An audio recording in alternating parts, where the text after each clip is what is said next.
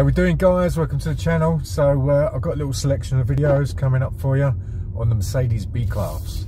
So as follows, here comes up the video. Hi guys, welcome to my video. So we're in the Mercedes B-Class today. This is a 2021 model.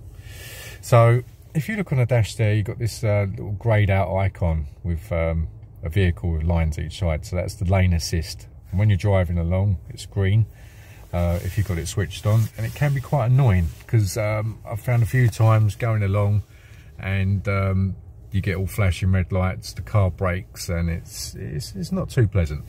So if you want to get rid of that, you can come down to push this button here, and that'll put you into the quick access menu, and then you can just easily turn it off there, as you can see, along with other functions you can turn off, like your parking sensors, which I recommend if you go in a car wash or somewhere like that.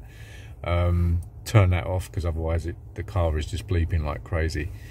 Also, if you've got a passenger or an animal in the car, whatever, turn off the motion, interior motion sensor, because otherwise your car alarm is going to be going off and causing all sorts of unnecessary aggravation. So that's just a little quick guide there for that particular menu. I'm going to do some more.